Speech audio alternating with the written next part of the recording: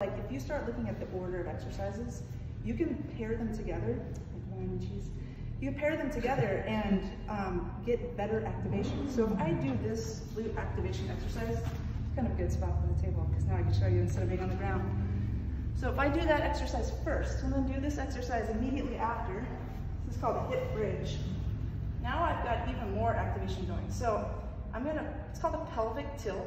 I'm gonna press my lower back down. That just again puts me in a position that biases the glutes or makes the glutes work harder. And I'm gonna bring my hips up. The biggest thing is the booty squeeze, right? So big glute squeeze the whole time, making sure that it's not in my lower back, not in my hamstrings. You should feel this in the glutes. And you hold until it's spicy or fatiguing. So those two exercises together are like the masters for glute activation. If you did those alone, most people would have less back pain. That's like how powerful they are. So those are the two that I teach every single client that walks in with that really tight hip and also lower back pain. Yeah. How long do you have do